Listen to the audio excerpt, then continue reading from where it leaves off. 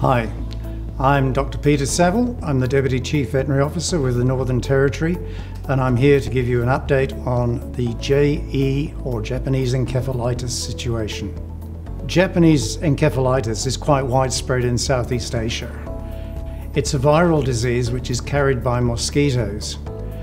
Normally it's thought to be spread either by water birds, reef herons and egrets, or by certain species of mosquitoes. Well, initially we were concerned because unfortunately there was a death on the Tiwi Islands which was investigated by the health department and found to be due to Japanese encephalitis. Subsequent surveillance and testing indicated that the virus may have moved into northern Australia either by vectors or vectors that were carried as a result of prevailing winds during the previous wet season. JE causes disease primarily in pigs and it causes conditions which affect the reproductive system primarily, and this means that they have stillbirths, embryonic death or infertility.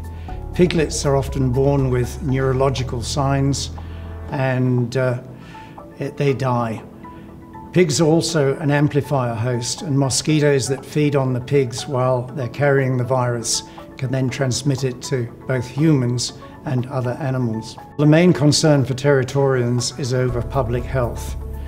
In the Northern Territory we don't have a pig industry as such, but a lot of people do keep pigs in their backyards or for their own use.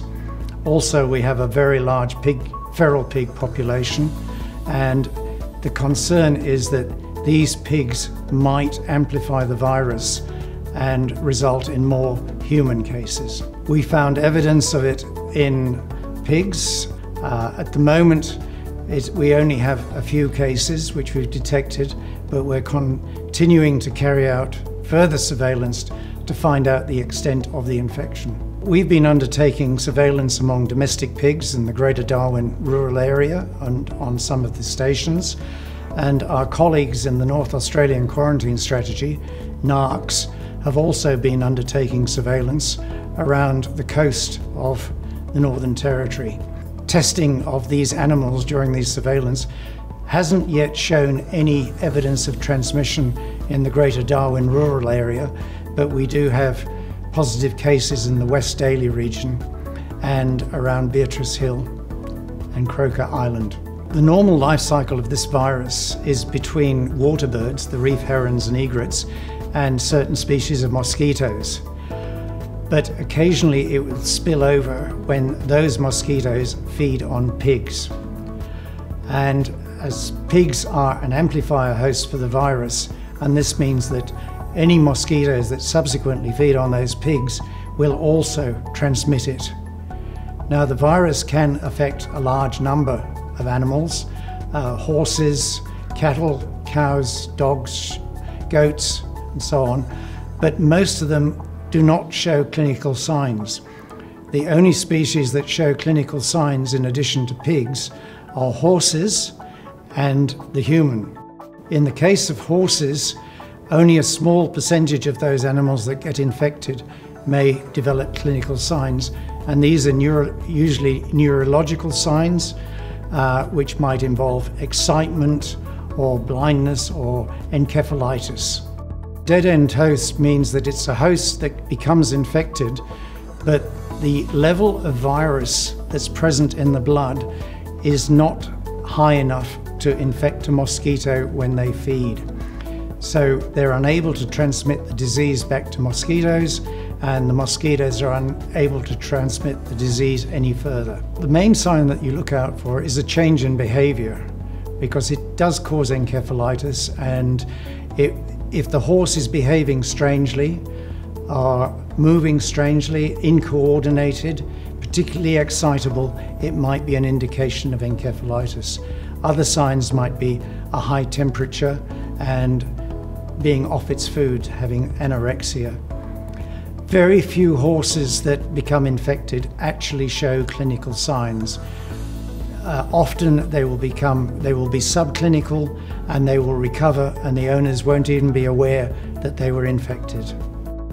If you've got a breeding sow and that sow aborts unexpectedly or comes back onto heat when you thought she was pregnant or displays other strange signs, that would be a warning sign.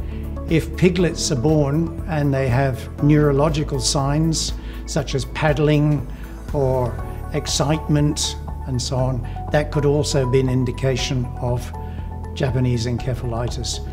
Boars can occasionally be infected and they can be recognized by very swollen edematous testicles. The signs are the same in feral pigs, but of course our contact with feral pigs is not as close as it is with domestic pigs, so there's less opportunity to observe them. The best form of protection is breaking the transmission cycle, and this means stopping the mosquitoes from biting your animals.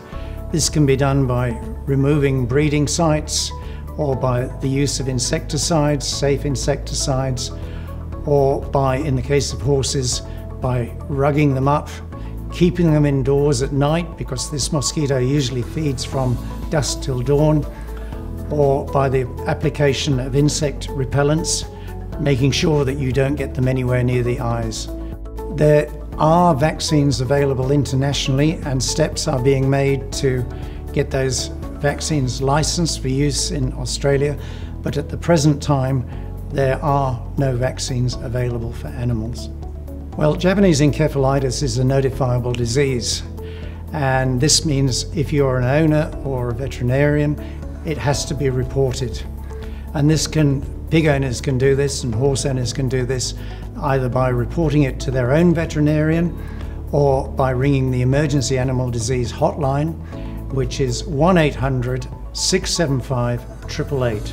That's 1-800-675-888. And a veterinarian will contact you as soon as possible. Both the Department of Health and the Department of Industry, Tourism and Trade are constantly in contact and are meeting with their Commonwealth and interstate counterparts to discuss the present situation. The simplest source of information at the moment is probably on the Department of Industry, Tourism and Trade website, where we have up-to-date information on Japanese encephalitis, which is readily accessible to all livestock owners. Thank you for listening.